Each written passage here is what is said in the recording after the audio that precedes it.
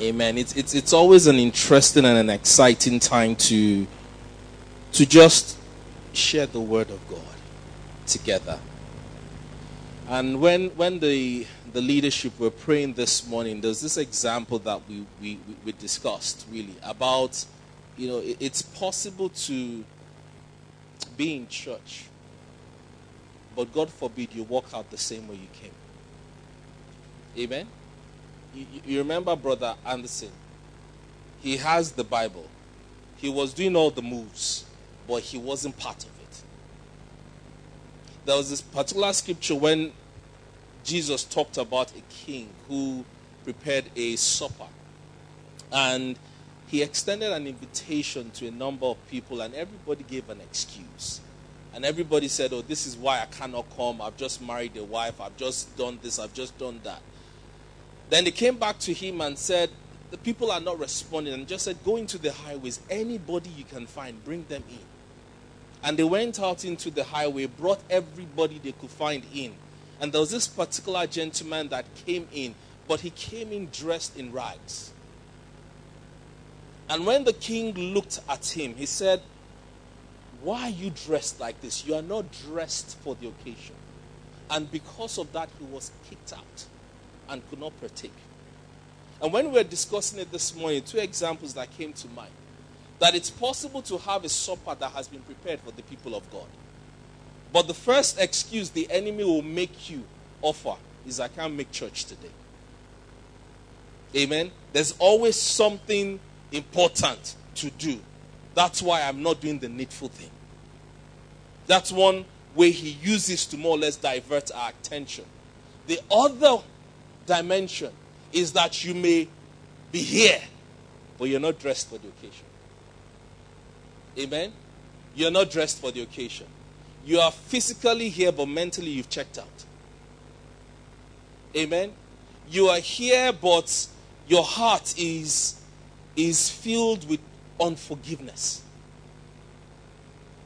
You are in a place in which you are not allowing the grace of God to reach you. Guess what? You won't be able to partake of the banquet. So even as we go into the word of God today, I want you to just, in your heart, settle with God. That, Father, I will not mentally check out. But everything that you have prepared for me, I will open myself up to. Anything in my life that will serve as a hindrance, Lord, help me so that it will not affect what you have prepared for me today. In the name of Jesus Christ. Praise the Lord. Hallelujah. Amen.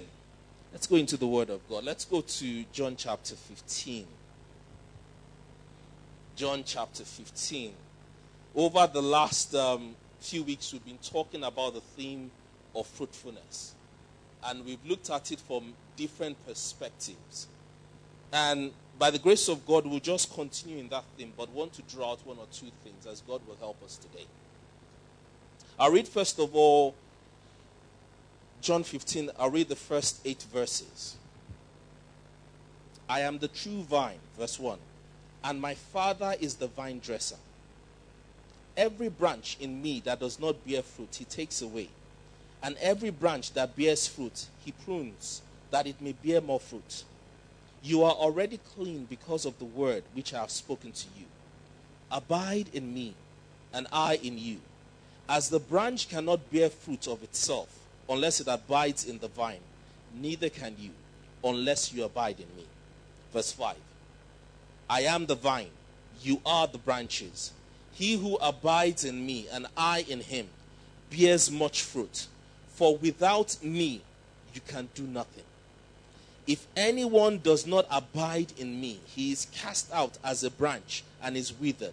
And they gather them and throw them into the fire, and they are burned. If you abide in me, and my words abide in you, you will ask what you desire, and it shall be done for you. By this my Father is glorified, that you bear much fruit, so you will be my disciples. Praise the Lord. Hallelujah. Let's open also our Bibles to Matthew chapter 18. Matthew, I beg your pardon, 13. from verse 18.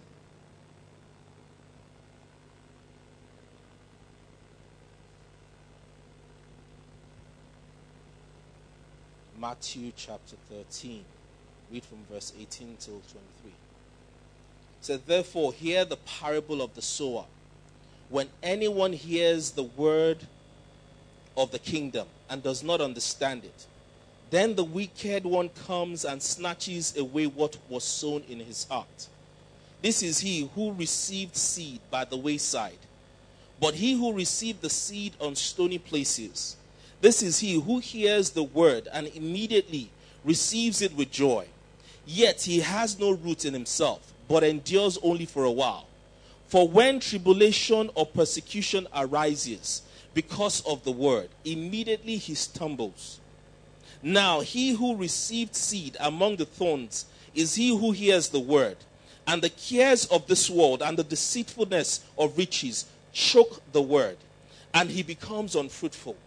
But he who received seed on the good ground is he who hears the word and understands it, and indeed bears fruit and produces, some 100-fold, some 60, some 30. Praise the Lord. Praise the Lord. The text or the title of the message is My Seed Determines My Fruitfulness. My seed determines my fruitfulness. The two scriptures we've read, and we've spent some time over the last few weeks looking at different dimensions and perspectives of fruitfulness. And I believe that God has been amplifying this truth more and more in our lives. I don't think there is anyone who's been coming into church in the last month or two that is under any illusion that as a church, by the grace of God, we're in a season of fruitfulness. Amen? That is the word that God has spoken over us. That is the truth we have embraced within ourselves. That indeed, this is our time of fruitfulness. And we've looked at the fact that our fruitfulness is not in ourselves, but in God. Amen? If you recall what the scripture in John chapter 15 said, he talked about a vine that essentially, anchors several branches. And I know the last time I spoke about this, Pastor Vine, took exception to it and said I was talking about true vine. It's not his vine I'm talking about. It's the Jesus' kind. Amen? But there's a true vine, and that vine is God. And we are branches that are plugged into that branch. In other words, we do not receive substance of our own selves. Our existence, our sustenance is essentially drawn from that vine. And that vine is Jesus Christ. Amen? But if you also look at where Matthew chapter 13 is coming from, the focus is talking about the harvest or the fruitfulness. But what I want us to focus on today is the seed. It's the seed. The potential of the seed. It's a man, Reverend Robert Schuller, who said this, and I believe he said it in a way that throws a bit more light into what we're trying to talk about. He said, anybody can count the seeds of an apple. It is only God that can count the apples in a seed. Amen? Anyone can count the number, because that's just essentially looking at the seeds that you see. When you cut your apple into two, you can count them, just a handful of them. But do you know that out of one seed, how many apples are actually in it? It is only God that does it. The potential of the seed. The inherent ability. It may not be obvious, but that is what the seed is capable of delivering. Amen? Jesus gave several examples. Particularly, he spoke about the mustard seed. The mustard seed. In Matthew chapter 13, verse 31 to 32, in Mark 4:31 to 32, in Luke 13:19. He gave us the example of the mustard seed. That even though this seed is small, when it is planted, it grows into a big tree. Amen? In other words, at the time when you're looking at the seed, it doesn't appear to have much going for it. Amen? But when you plant it, when you nurture it, when you tend to it, and it begins to grow, that little seed has the potential to be a mighty tree. Hallelujah. Hallelujah. When God is talking about fruitfulness, somewhere in the equation is the seed. And we'll look at that in a bit more detail. And a lot of times when we talk about seed, we use the example seed time and harvest time, and immediately a lot of us tend to think about money. Amen. When they talk about seed time, amen, it's money. Most times the thought tends to gravitate towards money. But we're not looking at that today because it's much more than that. Because you see, the seed itself is your life. The seed we're talking about is about our thoughts, our actions, and our words. They define us. Everything about our lives is defined by the quality of that seed that runs through. Even our harvest is linked to it. Amen? Praise the Lord. 1 Peter 2:23. The Bible talks about being born again, not of corruptible seed, but incorruptible, which is by the word of God. Being born again, not of corruptible seed, but of incorruptible, by the word of God. 1 John 3:9. Whosoever is born of God does not commit sin, for his seed remains in him. Galatians chapter 3, verse 29. And if you be Christ's, then are you Abraham's seed, and heirs according to the promise. Amen? If you are indeed Abraham's seed, then you are what? Heirs according to the promise of God. Mark chapter 4, verse 26.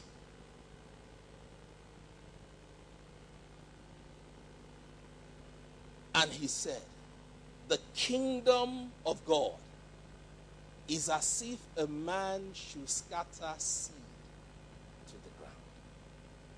Another translation says, it's as if a man should cast seed to the ground.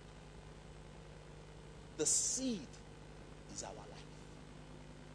We cannot talk about fruitfulness without talking about our lives. Amen? You cannot separate out the quality of the harvest from the quality of the seed. Isn't it? For some of us who might be in that field, you see all the sort of research into genetic engineering, particularly in terms of crop production. And what they're trying to define is the sort of the constituents of a seed to make sure that the quality of the seed will increase the yield potential. Amen. For some of our brethren who are in agric science, and that's what they focus on. The quality of the seed, so that it will essentially inform the quality of the fruitfulness or the harvest. Hallelujah. Hallelujah.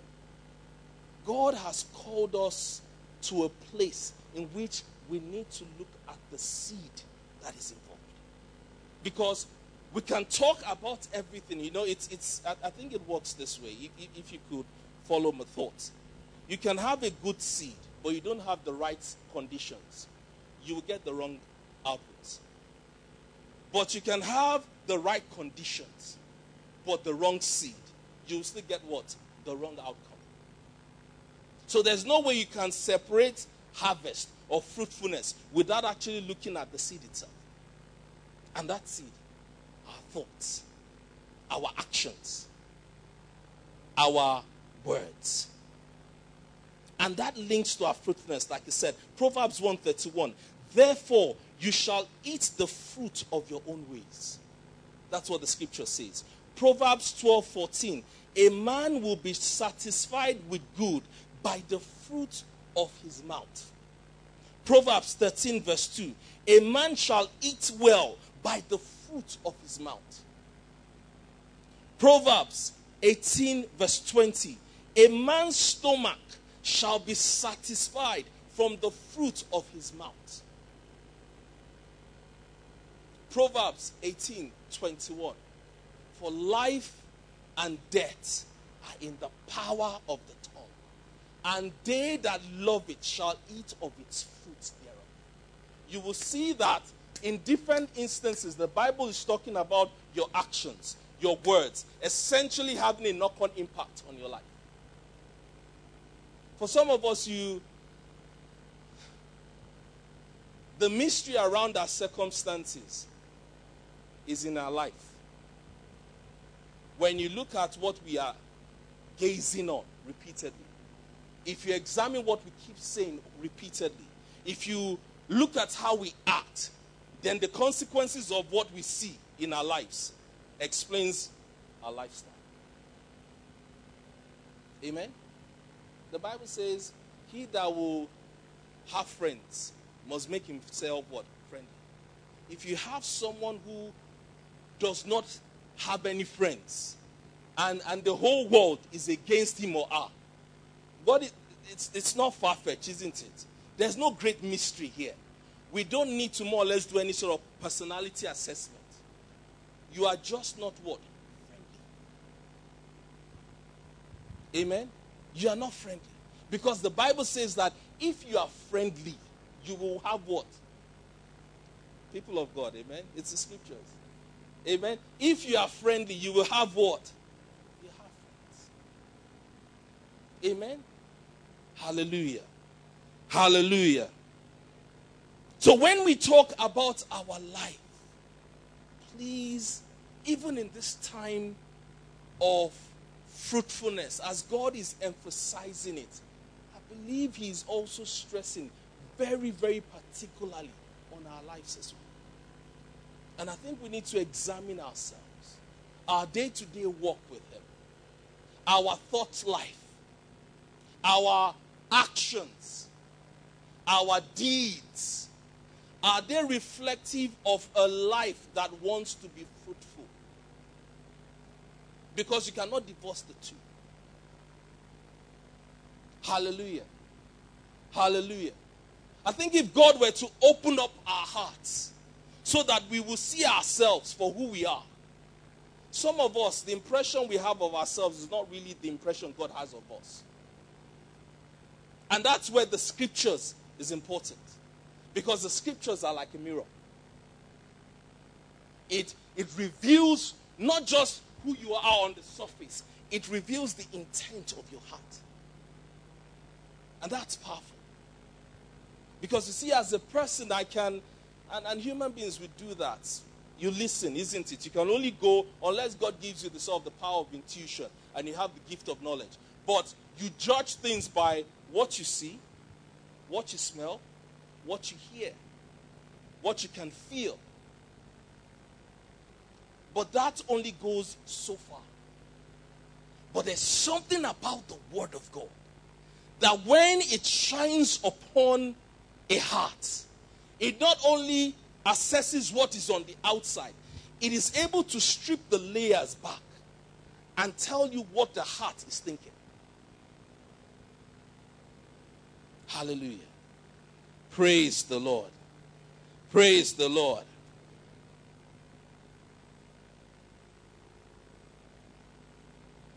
Our actions, they influence our thinking.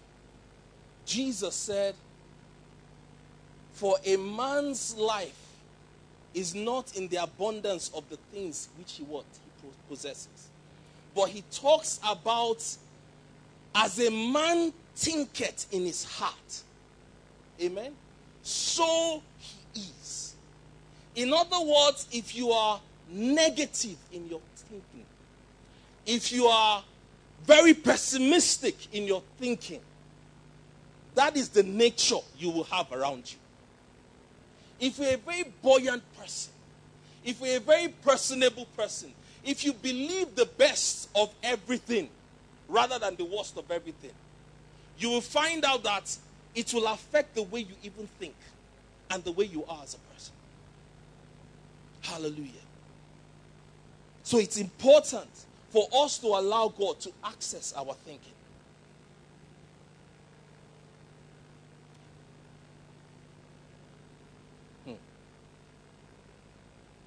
I'm trying to see how I'm going to place this, because I know Deaconess Kristen also talked about this last Sunday when she was talking about thinking, and you know the study was quite instructive, because what a lot of us Christians fail to do is to actually assess the quality of our thoughts. It's very easy for you to judge the actions around you, but you don't really judge the quality of your thoughts.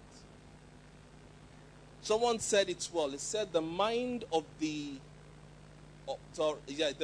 mind of the oppressor is in the mind. The mind of the strength of the oppressor is in the mind of the oppressed. If the enemy can control your thoughts, if the enemy can influence your thinking, the enemy can influence your life. If the devil is going to win you, he will first of all come from the realm of your thoughts. If he cannot deal with your thoughts, then there is very limited what he can do in your life. So he focuses on your thoughts. So for us as Christians, in terms of how we assess ourselves, yes, don't just look at situations on face value. Ask yourself the question, is there anything in my life that is producing what I'm seeing in my life? Amen? Is there anything happening within me? Is my life filled? Remember Mr. Anderson, isn't it? And he was running about because his heart was not dwelling on the right things. So it's easy for the enemy to assault it with fear. And where fear comes, it's easy for the demonic influence to attack and cripple him. A lot of times, where we give up our influence and our power is that we are not disciplined as to what we are allowed into our lives. I was telling someone earlier, and this person was counseling an individual, but the individual was going through a bad period. They were quite depressed, so depressed that they were constantly under a sort of suicidal influence. But you find that that's the person you're dealing with all the time. And I advised the person, I said, don't just go into it thinking you're just being a friend. Be very careful so that the mood around this person doesn't come into your life. It's not to say that you don't reach out, but do it with your eyes open. Amen? Do it with a level of understanding. It's not just you being nice. And a lot of we've entered into those sort of issues in which you kind of access a situation because of someone you associated with. That the spirit they had on them, it just transferred into your life. It's even so much so pronounced that even in the TV programs we watch, your thoughts are influenced by what you allow repeatedly into your life. You find that after a while you begin to think the way they're thinking. You, in the name of being empathetic, to enjoy the show, you now begin to adopt the lens from which they see the world. What you are doing essentially is that you are opening up windows into your lives. We have to be careful. So that the things that dominate our lives are things that are informed by the scriptures, not just by opinions. Hallelujah. Hallelujah. In the book of Acts, and you see this thing is powerful. In the book of Acts, you had the story of the 7 sons of Sceva. And they went and they were going to handle a demonic man. And what did he say to the demonic man? He said, we adjure you in the name of Christ, whom Paul preaches. But what the demon-possessed man said is, he says, Paul, I know. Jesus, I know. I don't know who you guys are. And 7 of them got beaten up by this madman. Amen? But you see, that's life in itself. If you don't know the truth for yourself, and that's why that scripture is powerful, the truth, and you shall know the truth. And so it's important to actually preface that. And you shall know the truth. And the truth shall what? A lot of times the focus is on the latter part. The truth shall make you free. But the strength in that is in the previous one. And they shall know. It is the truth you know that will liberate you. It is the truth that you know that is able to deliver you. It is the truth that you know that is able to handle your thought process. It is the truth that you know that is able to handle your actions and your words. And it is that truth that is able to set you free. But a lot of times the focus is, celebrating the promises of God, but you're not appropriating it to yourself. You are aware of generally that God is good, but is he good to you? You know that the name of the Lord is a strong tower. The righteous run into it and they are safe. But in your time of trouble, do you know that name to run into? The righteous is more excellent than his neighbors. He said, I have more understanding than my tutors. When you are going through your examinations, is that the same mindset you go into that exam with? Or is it just, God, just let me pass? Your thoughts dominate your life. Because your thoughts influence your actions.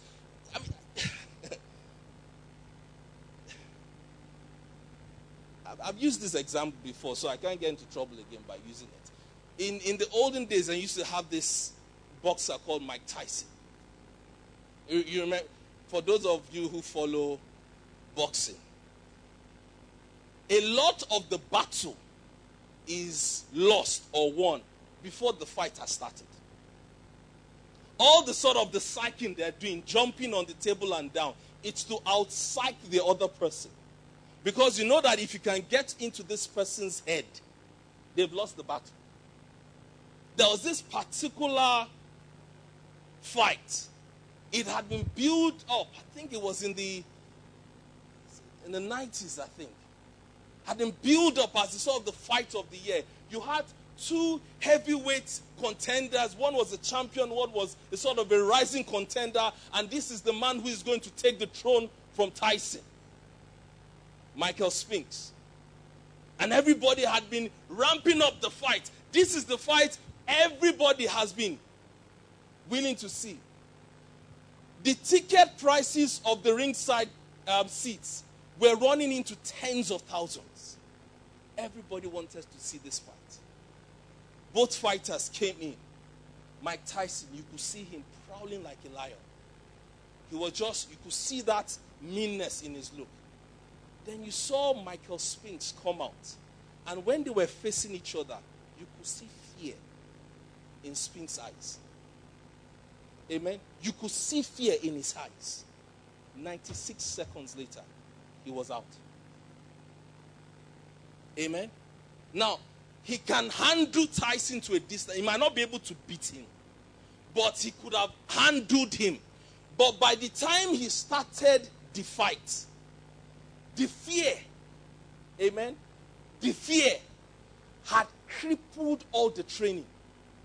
He was just running, trying to avoid being punched.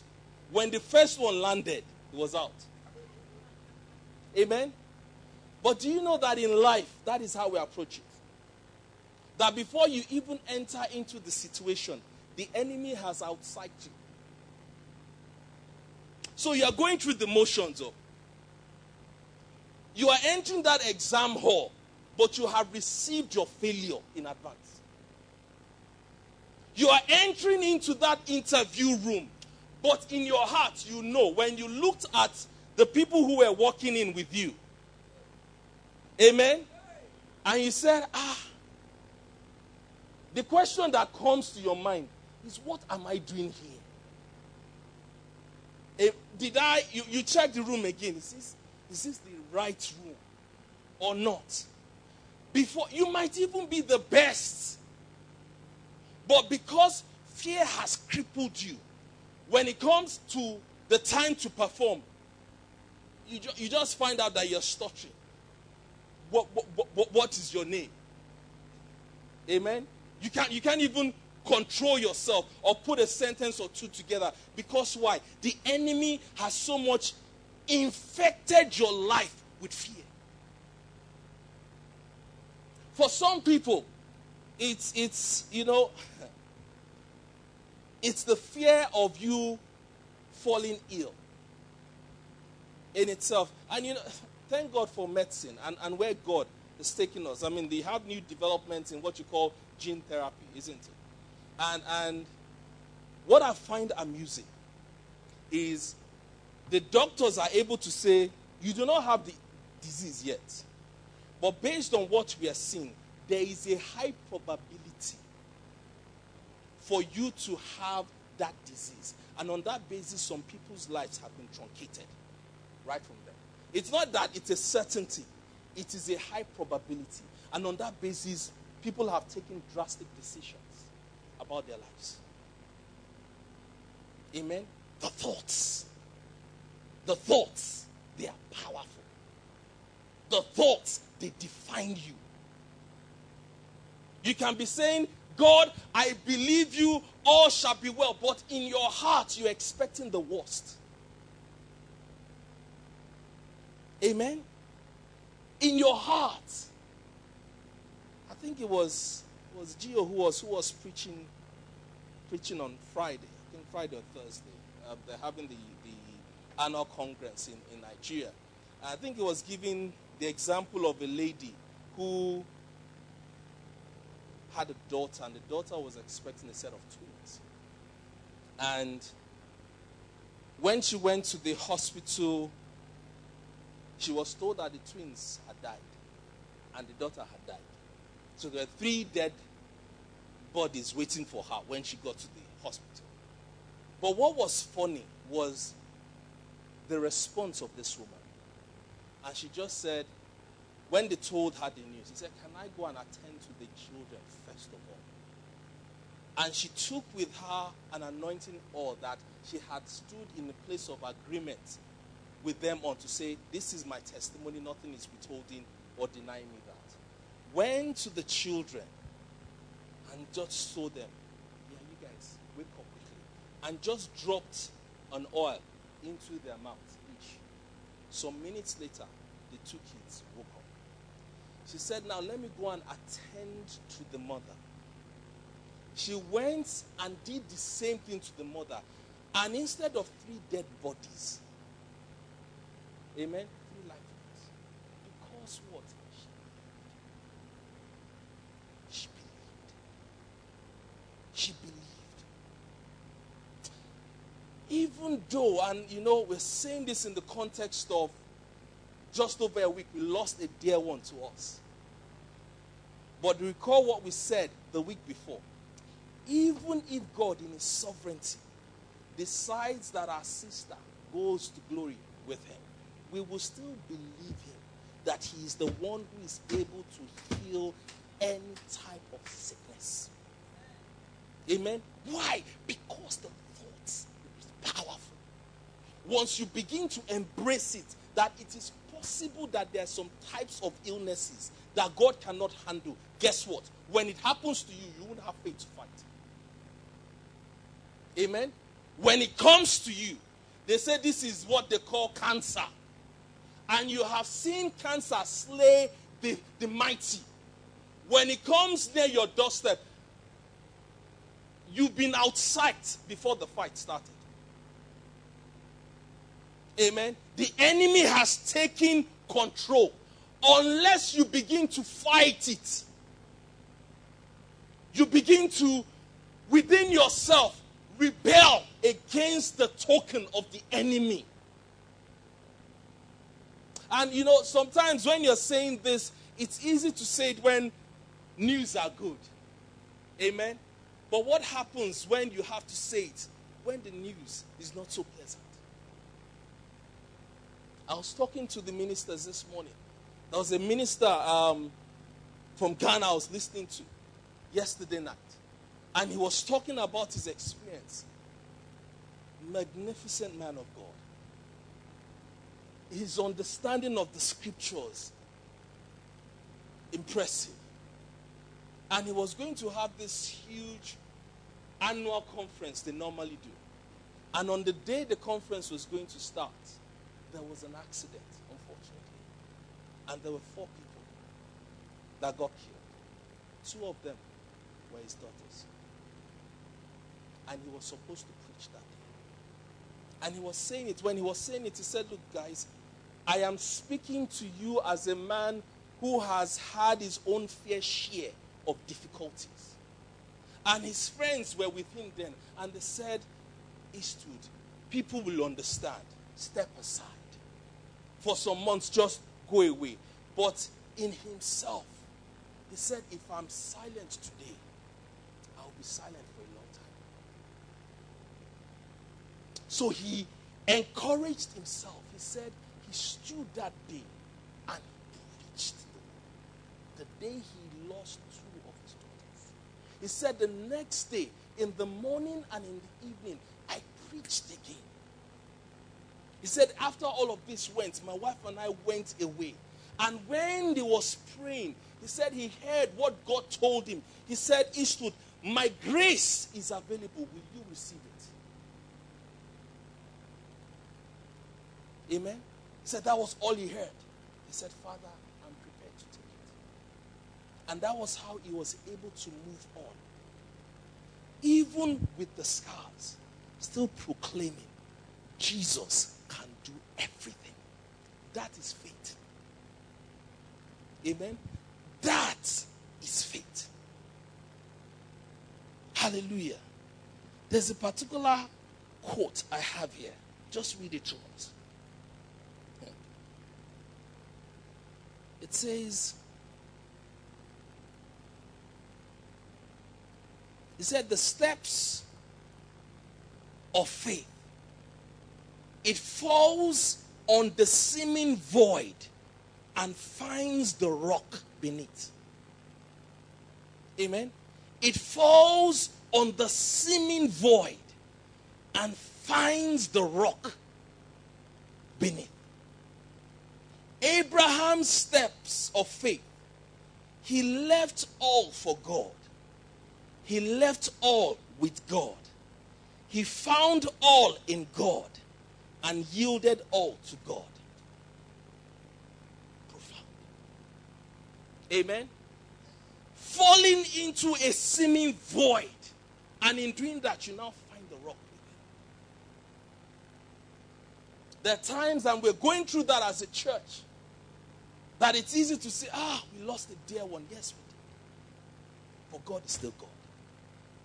We are going to fight so that the influence of the enemy will not lay hold upon our thought process. We will still stand with confidence to say that Jesus is still Lord. We will still stand together in the place of agreement to say, regardless of what the enemy might have said, regardless of what the doctors may have pronounced, if God said it, it will still come to pass in your life.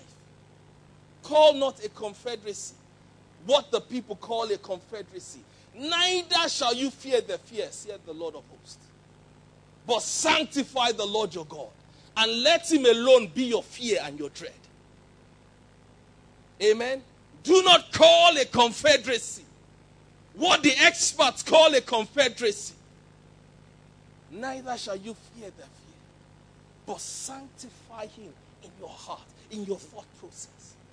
Get that right, and the enemy has no room to come in. The seed influences the fruitfulness. The seed is our life.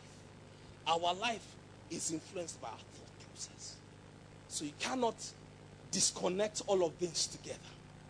People of God, let's go back and begin to ask God to change our mindset, or rather do something about your mindset.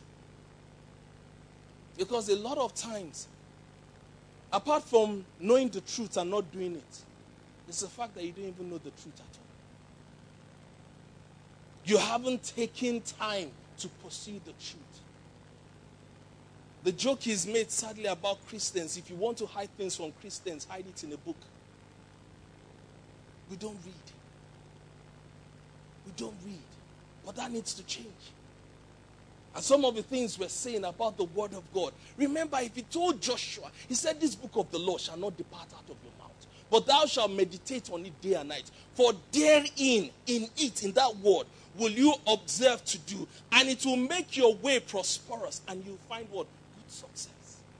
So God has already told us, this is where the solution is. Seek it with all your heart. Pursue it with everything on the inside of you. In doing that, you will build a hedge around yourself. Our thoughts matter. Some of us, it's the thoughts of our families. And I thank God that last week when Pastor Dami was preaching, he was preaching and asking us to pray about certain things concerning the lineage in our families. Because you have started to define yourself with the shortcomings you see in your family. Amen? Oh, we have high blood pressure. It is what we normally have in our family. Amen? You are diabetic. Yes, it is a genetic disease. It is what we have in our family. Amen? We are stingy. We are like that in our house. It is what we inherit as part of what? My family. I'm not going to mention the tribe now. Amen? I'm not getting into trouble. Hallelujah. Amen. This is just a joke, really. It's not like that. I know it's not like that because I'm related to people who are from that part. And they're not like that. Amen. I'm speaking in parables now for those of you who can't understand. But you see, we are allowing things into our lives because we haven't taken the time to fight it. So what the enemy is doing is he's dropping those seeds on the inside. Dropping those seeds on the inside. When the time comes to fight, you don't have any strength left. Why? Because the thought process has, as it were, crippled you totally. Remember the story of David and Goliath. You know that the battle actually ended before it started. Or you didn't know that? That what they were doing with one another before the stones were what was even thrown was they were psyching each other out. What Goliath said, he said, am I a dog? Please give me someone my size. It is you they sent. It's not a fair fight. If you are the person that they're saying that to, how will you feel? If you are carrying the armor of Saul at that point in time, that armor will just progressively be heavier and heavier. Amen? But what did he say? David had taken time to prepare. He said, you come with me with this, but I come in the name of the Most High God. He had, before the stone was flung, the heavens had already parted. So when that stone was released, it wasn't just a stone. It was a force that was released. Hallelujah. Proverbs 18:21. The power of life and death is in the mouth. Some of us, we speak, the words are wrong. They are wrong.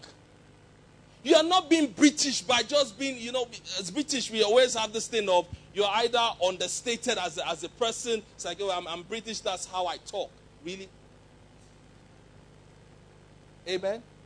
Of all the things to take on, is the self-limitations you are now identifying with. It shouldn't be.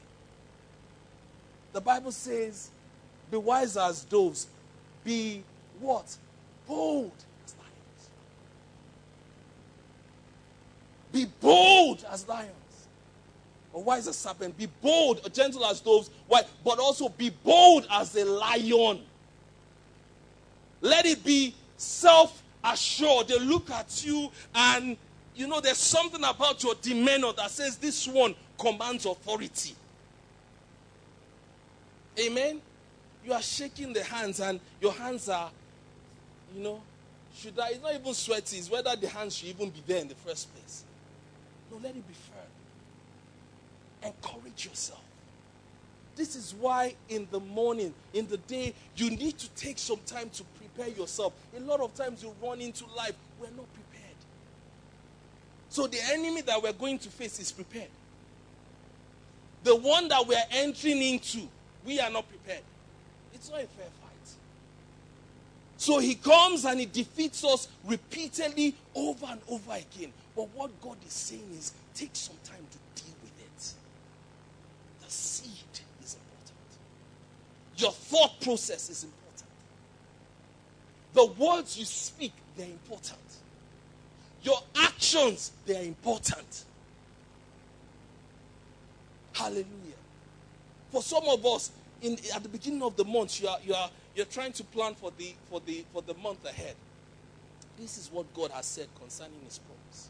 Give and it shall be given to you. Pressed down, shaking together, and running over shall men, give to your bosom. So you know that. But you also look at the bills on the right hand side. You look at what has come in, and you look at what is going out. And for some reason, the equation seems to be weighed in the other direction. In other words, there is more going out than coming in. What will a logical mind tell you? You see that tithe that God has called for, God will understand. You can defer that to another time. Do this first. Sort this one out first. Now, in saying this, God is not saying that you should be frivolous about your responsibilities. That's not what God is saying. God is not saying that you shouldn't be responsible. That's not what the scriptures is saying. But he's saying that you need to live by faith. In other words, trust me that all your commitments and obligations, I will help you when you honor me first. Amen? That battle, first of all, is won in the mind. That battle is won, first of all, in the mind. Believe it, embrace it. Then you can know that even if something is happening and you don't have, there's a difference between being broke and being poor. You know that. You had the example of the billionaire in America, Donald Trump. The year he was bankrupt, I think he was only owing hundreds of millions of dollars in debt. And he was walking down the streets of Manhattan, and he saw a man who was poor. And he dipped his hands in his pocket and gave the man a very large donation, maybe several hundreds or 1,000 or even more. And someone looked at him and said, Donald, but why did you do that? He said, that's easy. I'm broke, he's poor. But he's a billionaire back now. Okay? He has all the money back that he lost. So understanding that in everything, it is a heart that is wealthy, that will know that you don't eat your seed, but you plant it. Amen? You do not eat your seed, you invest it. Because in investing, it becomes more. In investing, God is able to multiply. And that's what God is asking of us today. That in this time of fruitfulness, your thoughts, your actions, your words. Take some time to assess them. Allow God to influence your thoughts once again. Allow God to influence your speech. Some of us, the way we speak outside is different from how we speak in church. Amen? But you see, what really matters is what you see outside. Your actions in church is totally different from the actions you display on the street, in your workplace, in your family. Let's allow God to change that. In changing that, God is able to more or less step us into that realm of fruitfulness that we desire. Hallelujah. Hallelujah. Praise the Lord. I think my time is fast spent. Amen. Just 3 things we will say. In terms of the seed, you have the right kind of seed. Don't let the enemy deceive you to say that there's nothing good about you. Your heritage, it means nothing. Because why? He that is in Christ is a new creature. All things are passed away. Behold, all things have become new. The Bible says in 1 Corinthians, he said, 1 Corinthians 1, he said, Christ has been made for us our righteousness. He has been made for us our righteousness. In other words, through Christ, you have a right standing with God. Let us know and embrace who we are in Christ Jesus. Romans 12, 1-2. He said, be transformed by the renewing of your mind. Amen. It's that you keep looking at the glass, and the image you see in the mirror begins to influence the image you begin to have, or the perception you have of yourself. As God says, even though I am poor, I am rich in Christ. That is the image you begin to carry on the inside. He says unto you that even though at the moment the facts might be that, yes, you might be in some pain at the moment, but the truth is by his stripes you have been made whole. That is the image you keep gazing on. As you begin to look at that, it influences your thought process. Then you can get to a point in your life, by faith, you tell the devil, I've changed my mind. I've changed my mind. Over my family, I've changed my mind. Over my marriage, I have changed my mind. Over my children, I've changed my mind. Over my career, I've changed my mind. Over my walk with God in terms of being holy and righteous, I have changed my mind. Because why? The word of God is accessing, and in accessing, it's doing that cleansing and renewing. Hallelujah. The seed is powerful. The seed is powerful. The second point, very quickly. For that seed to grow, the seed must first of all die. That seed must die. F.B. Meyer said, he said, it's not the quantity of faith, but the quality of faith that is important. And he gave this analogy. He said, a grain of mustard seed and a pellet of dust are similar in appearance, but the difference between them is immense. One has no life burning at the heart of it, while the other contains life as God kindles it. Faith that has it, the principle of faith is a faith with God in it. Amen? Amen? It's not about the quantity, but the quality. Allow yourself to rest in God a bit more. We've tried it with our own hands too much. Some of us, we are fantastic planners. You plan it, you even plan God in or out of the equation. You plan his exit and you plan his entry. Guess what? God owns the plan. Let go of it. Allow God to say, Lord, your will is way more than I could ever have for myself. In Jeremiah 29, he said, I know the thoughts I have for you, thoughts of peace and not of evil, to give you a future and a hope. So even if before I was born, you're already saying that about me, how much can I know now? For me to think I can now carry the responsibility away from you and put it on myself. No, let God be God.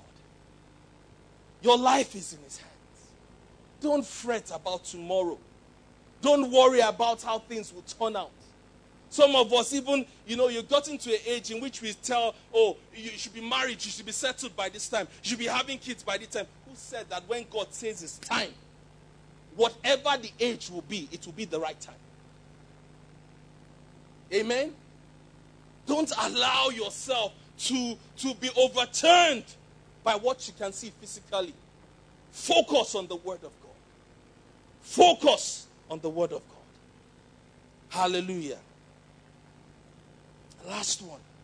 The seed on its own does not yield fruitfulness. It needs to be planted. It needs to be planted. And there are 3 dimensions I have in there. One is to grow, which is to develop with God. The other is to give, which is an act of service. Get involved. Get involved. The seed will cost you. Your seed will cost you. Please remember that. But it's in giving of it that you're able to gain, which is the third. The Bible says that he that will save his life will lose it. And he that will lose his life will what? Gain it. In other words, he that will invest his life, particularly in eternity, is the one who will get it back multiple fold. Hallelujah. If you plant for a year, you plant grains. This quote says, if you plant for 10 years, you plant trees. If you plant for 100 years, you plant men. If you plant for eternity, plant the word of God. Plant the word of God. Hallelujah. And the Lord of harvest will give you seed so that it will yield the harvest that he has declared over your life. In the name of Jesus Christ. People of God, let us go into the week with a sense of assurance, a sense of hope that the God of the harvest has given me seed. And that seed will work out in my thoughts, in my actions, in my ways. And in doing that one, I will embrace the fulfillment and the totality of what God has purposed for me in my life. And that will be my testimony in the name of Jesus. That will be your testimony as well in the name of Jesus. It doesn't matter what has gone before you. What is important is what is in front of you. Amen. What is in front of you. I'm not sure who was giving the example of the automobile now. The difference between someone who is driving and you have the windscreen in front of you. That's where you're supposed to focus the bulk of your attention. Amen. And a lot of times people tend to focus their attention on the rear view mirror. Guess what? You're not moving forward quick enough. No, let the past go. Let the past go. Learn from it, but move on. Some of you, you are crippled. The things you're going through now are the things you're still holding to from yesterday. Let it go. The failures, the disappointments, let it go. Some of you, the mistakes that you have made, let it go. The blood of Jesus is enough. Amen. He that is in Christ is a new creature. All things are passed away. All things have become new. Allow God to establish you in the place of fruitfulness that he has called you at this point in time. It is a new day, people of God. It is a new day. As Isaiah said it, arise and shine, for your light has come.